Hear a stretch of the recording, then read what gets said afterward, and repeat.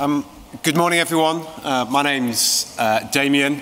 I apologise for my slightly husky voice. It's an occupational hazard of working with children in busy emergency departments. I'm never sure whether you're meant to give conflicts of interest for these types of talk, but I'm going to use my particular conflict of interest to lead into some of the themes of this presentation. And I've developed a very bespoke scoring system for use in urgent and emergency care. And it's called the POP score, which is the Paediatric Observation Priority Score. There is nothing clever or special about this. It is a list of numbers which have some credibility. You add those numbers together and it gives you a general risk of illness. And it has been pretty well validated, and I've got a couple of publications. I don't really care about that, to be honest. What I was really interested in is that I did this piece of work because we'd had a number of occasions in our emergency department when children had presented and they'd been recognised as being ill. That wasn't the problem. But the communication between staff about how ill they were, or our communication in the emergency department to other areas of the hospital, was quite frankly woeful. And what I wanted to do was create a language and a way of speaking so that people could have, I suppose, a common dialect about the ill child. The really unexpected thing that came out of this is it became increasingly obvious to me that lots and lots and lots of children actually had no physiological derangement and were very well, but some of those were being admitted. And I've spent a lot of time thinking about the paradigm of spotting the sick child.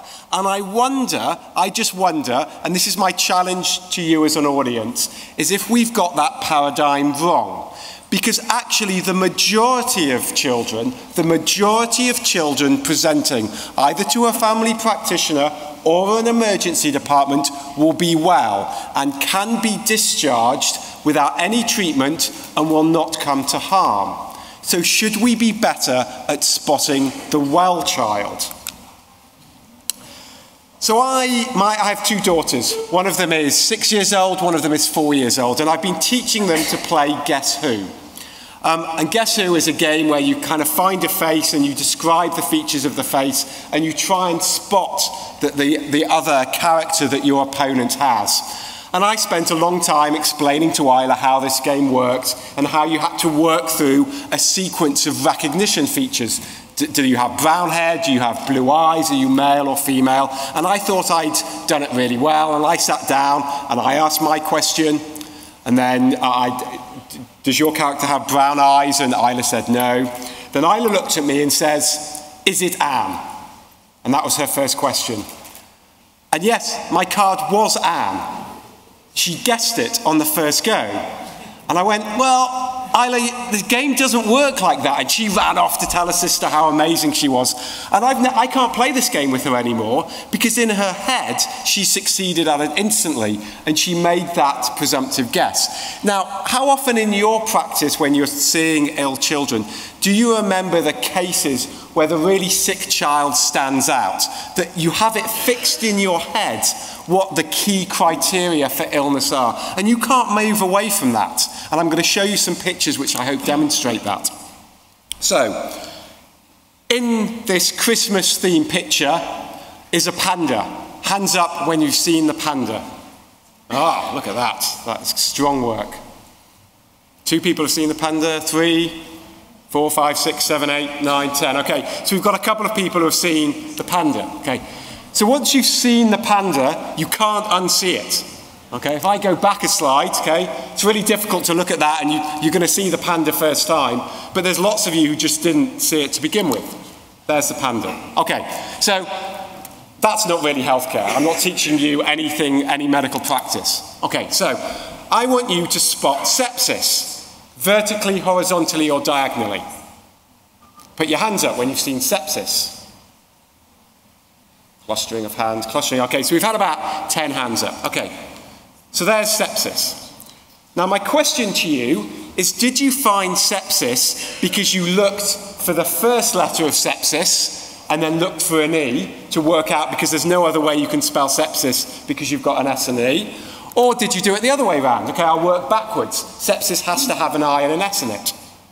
And you might think, well, okay, Dr. Roland, where are you going with this? Yeah, I haven't come to a major international conference to be shown word searches and crossword puzzles.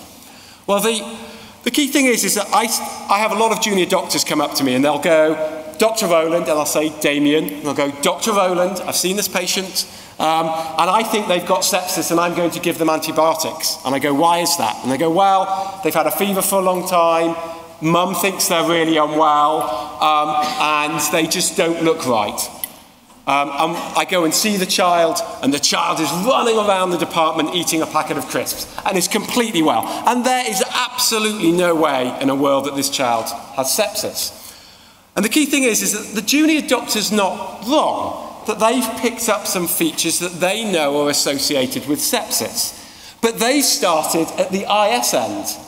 Because I know there are very, very few children who look really well and have severe sepsis. So that is the first marker, is your gut feeling, your gestalt. And then you can work through all the other stuff. Okay? There's no point in going backwards because you're wasting time with things that you don't need. So this is the problem.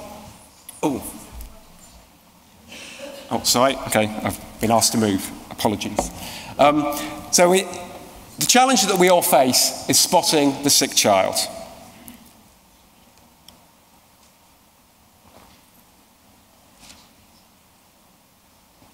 Okay, so there's no sound to this, but that child has severe stridor, and I don't need to be an expert, and even a member of the public would recognise that child as being unwell.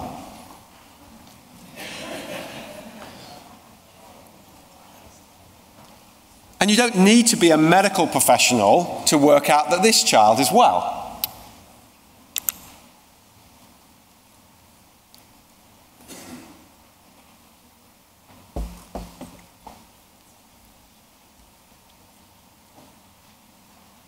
Now, I appreciate I'm not giving you any history. I appreciate I'm not giving you any background. I appreciate I'm not giving you any physiology.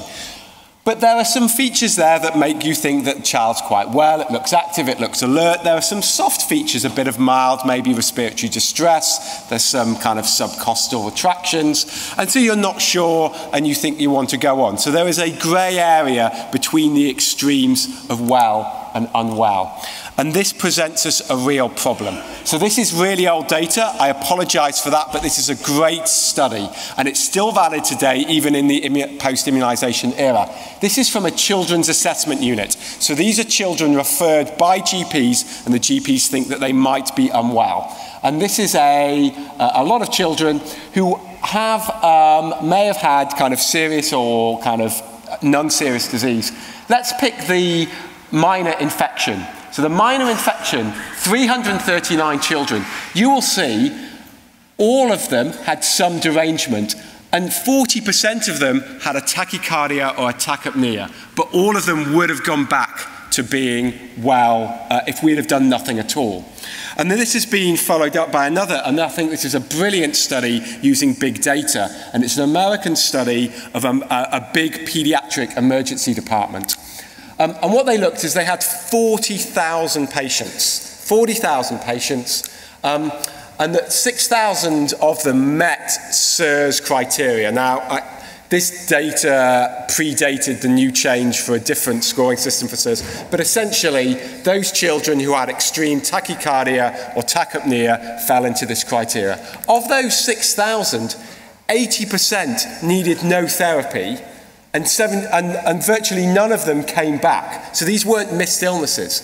So it's a huge proportion of children are having extreme OBS and not being unwell. But more importantly, 76 of them ended up on ICU intubated despite having no derangement of their physiology at all. So we have an issue. So the child presents, and that through their general appearance or their physiological parameters, they may or may not be thought to be severely unwell or have sepsis. But that's only the first junction. There's a second junction after this. There's whether, if you do have sepsis or not, whether you have a good outcome. Now, in the UK, we're having a big media campaign and a health campaign about the sepsis 6. So these 6 criteria which we're meant to deliver to all patients who have severe sepsis. And we can see that if you use sepsis 6, you can direct those who are thought to have sepsis to have a better outcome. The problem is what acts to the children who aren't recognised to have sepsis to give them an outcome as well. And that is a paradigm that I don't think we're fully evaluating or understanding. And actually, although I'm using the term sepsis, there is absolutely no reason to use the term ill. So generic, whether you've got respiratory disease, cardiovascular disease, gastrointestinal disease. What are we doing at both junctions to make sure that we understand how we pick up the most unwell children?